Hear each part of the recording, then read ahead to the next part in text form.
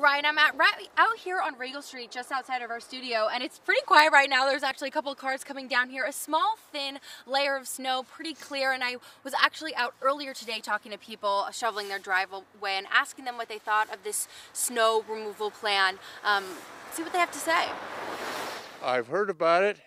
However, yesterday didn't see any evidence of it. I was out and about late afternoon yesterday. Bernard, 29th, Grand. Didn't look like they've been even touched.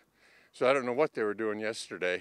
24 hours after Spokane's record snowfall, the city now insists main arterials are plowed and are now moving into residential streets. I noticed this year as he was coming along, he moved the blades so that he did not dump the snow in the driveways, which makes it a lot easier for us.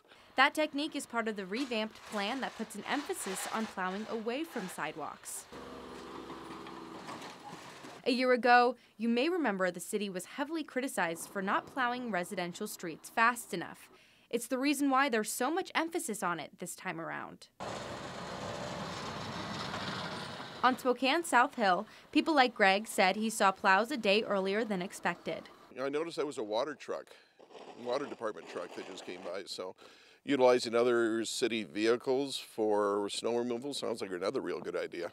As for when crews will get to your neighborhood, they'll be in the northeast neighborhoods first, then on to northwest. Plows will then clear southeast and then southwest neighborhoods. To keep track of the progress, you can head to the city's website.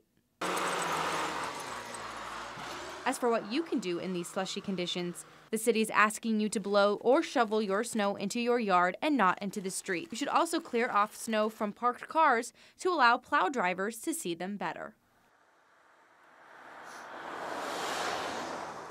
As those plows are coming through your streets, you want to remember that you need to park your car on the odd side of the street. Also, if you're planning on spending time downtown, because most of the snow has melted there, the city has said you can park your car between midnight and 6 a.m. Reporting on the South Hill, Dana Marie McNichol from 2 News.